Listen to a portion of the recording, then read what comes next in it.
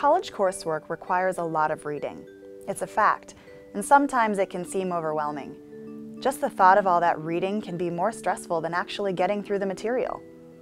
But by taking the time to develop fundamental reading and studying skills, your college career will be easier, and may even make those seemingly daunting assignments fun. This course is designed to help you get the most out of your reading and study time. We'll introduce you to a variety of reading and study strategies to make you a stronger student. And since everyone learns differently, we'll determine what works best for you. Naturally, there's plenty of reading in this course, but it's been structured to let you practice things like pre-reading, which is skimming a text to locate key ideas before reading it from start to finish.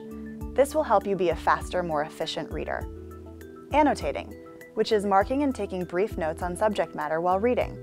This will help you more effectively retain information. Content mapping, which is a way to condense what you've read into better connected, more easy to remember forms. Rather than passively reading through a textbook and then trying to answer questions at the end, you'll be actively applying the skills and strategies you're learning to the texts you're reading. At the end of the course, you'll assess which reading and study strategies work best for you, making you a faster reader and a more confident student.